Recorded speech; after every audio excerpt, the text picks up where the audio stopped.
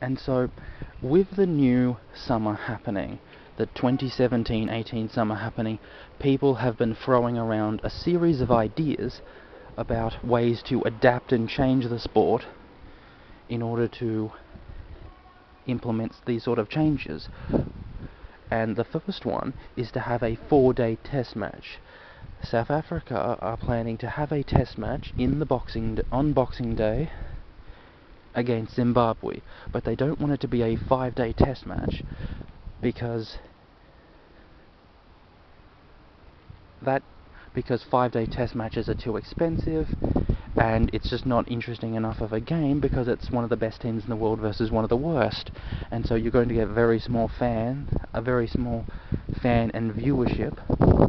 TV deal will not be good, and yet the costs of maintaining the ground and paying the players will still be there, and so it's just not worth it. And so they've approached the ICC and they said, let's have a 4-day test match instead.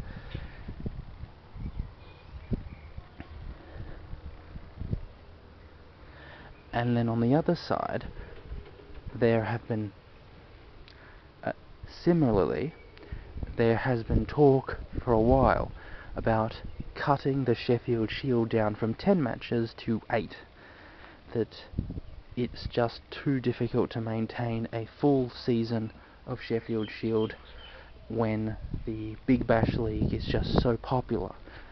And so the idea would be to cut a couple of games from the Sheffield Shield, and that would allow the Big Bash League to expand for maybe a fortnight.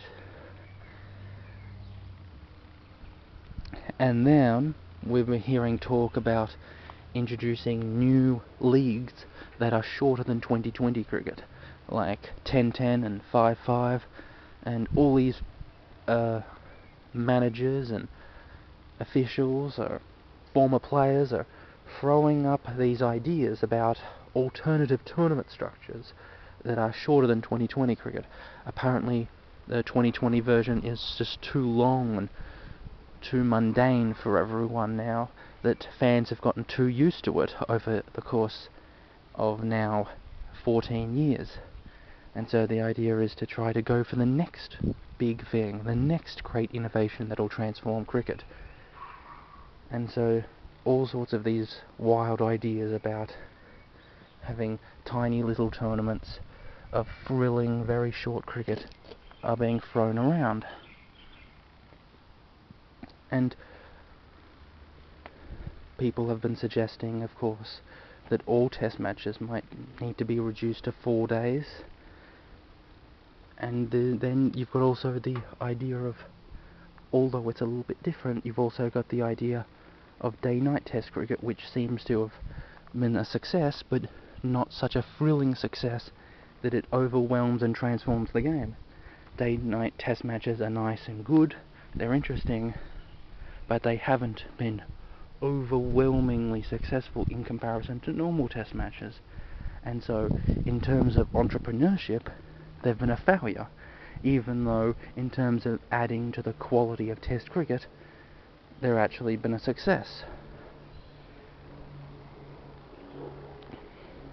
Now, all of these changes, all of these proposals of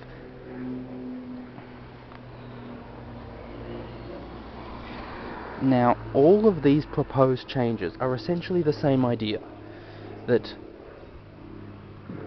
first-class versions of cricket are too expensive and too boring to bother with.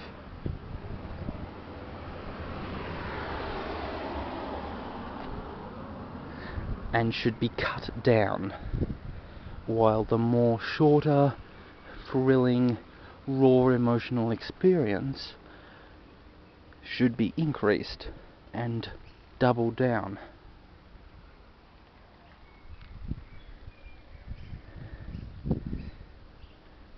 So it seems as though cricket is caught in the same death spiral that the media is and that Hollywood is.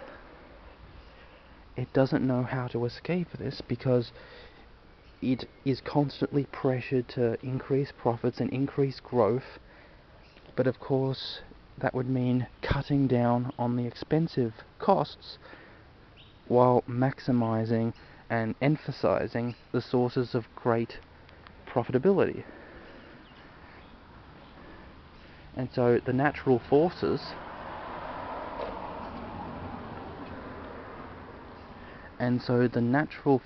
are pushing them in this direction, and the contradictions are becoming stronger and stronger, and over time they might become overwhelming. And then what will administrators do?